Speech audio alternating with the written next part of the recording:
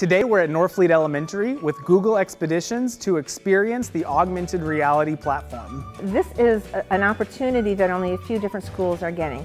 And so our kids are on the breaking edge of some technology that is going to be available in a couple of years that will probably be used more widely, and we get a chance to first see it. And they get to see 3D animals or volcanoes or tornadoes or whatever it is that their teachers pre-planned, so it's part of their curriculum also. The younger ones are going back and discussing, and then the older ones will be going back and writing about what they saw and what they learned today. We got to see a heart, we got to see those veins. It's actually really cool because you actually get to see what it looks like in real life.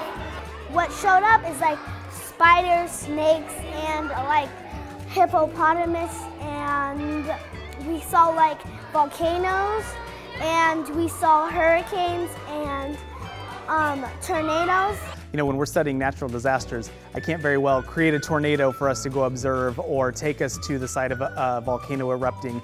But here today, we're able to bring those experiences to kids. And so that ability to connect what they're learning in class to something that feels real world in the best way we can is what we're always looking for. You know, those things that are going to make what they're learning more relevant, more real. And those are the types of connections that we can use technology to help leverage where we can't necessarily go out into the community to do it in real time. We learned about volcanoes erupting and things, so when I saw the actual volcano erupting in virtual reality, it was really cool. And it looked very realistic, and I was like right there, even though it wasn't, but it was cool. I learned about animals and nature. So anytime I think we can bring new ideas or new technology into our classroom to expose not only our students to something new and exciting, but also expose our teaching staff. One of the things we do really well in this district is provide teachers with professional learning and opportunities for growth.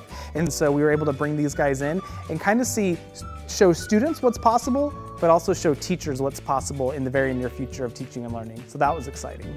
For me, it was really important to know how life works and the earth works and everything around space and everything in space, and it was just really fun and really amazing. I like exploring a lot and seeing where it takes me. It's going to help launch into deeper and more meaningful learning going forward because we've all bought into what it is we're trying to discover. We've all engaged in the content on a really genuine way that's exciting to everyone. I want to do that again.